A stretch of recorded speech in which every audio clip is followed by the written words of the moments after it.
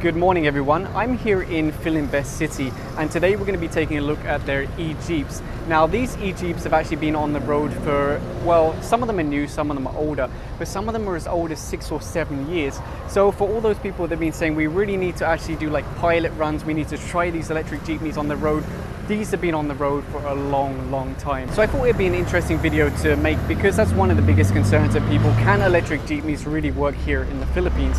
Now there's something interesting about these actually. They're using lead acid batteries. I mean, we're going to look closer, but they're using lead acid batteries.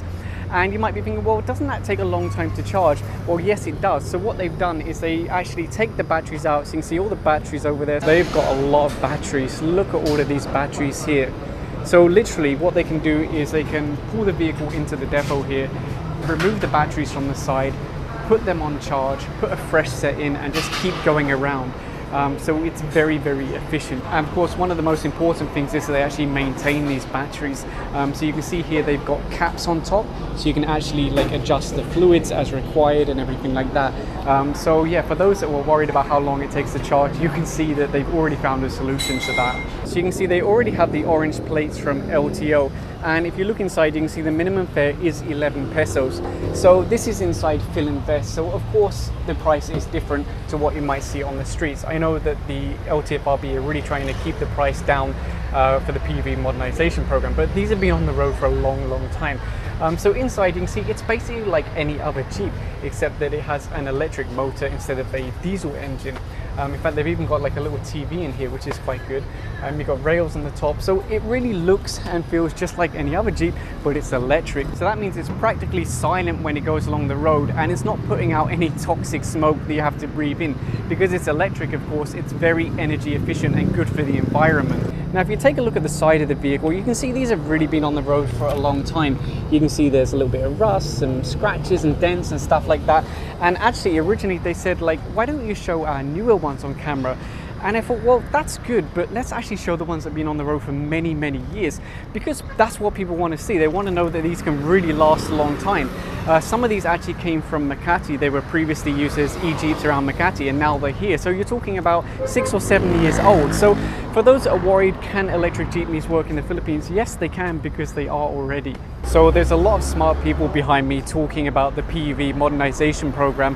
And I decided to step away for a minute because I wanted to talk about something before I forget, basically. One of the things that's unique about this Filinvest e-Jeepney program is they are the only operator, because this is private land, Filinvest City.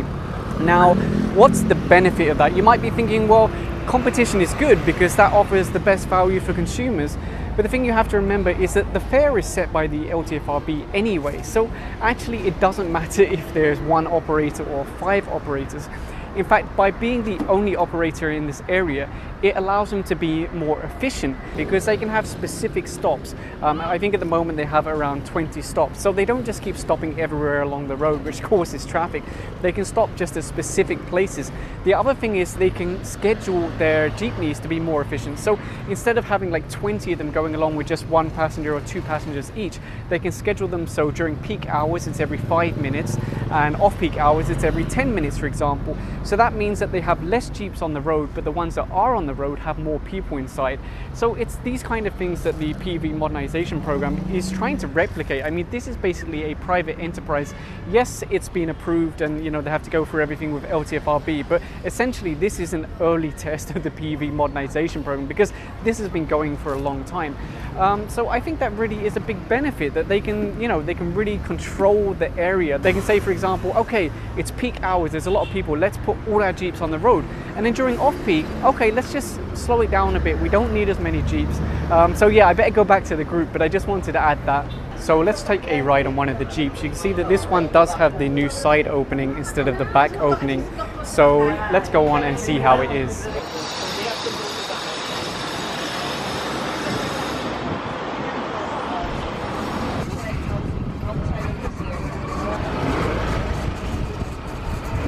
So we just finished our ride now, and you can see the Jeep is going back out on the road.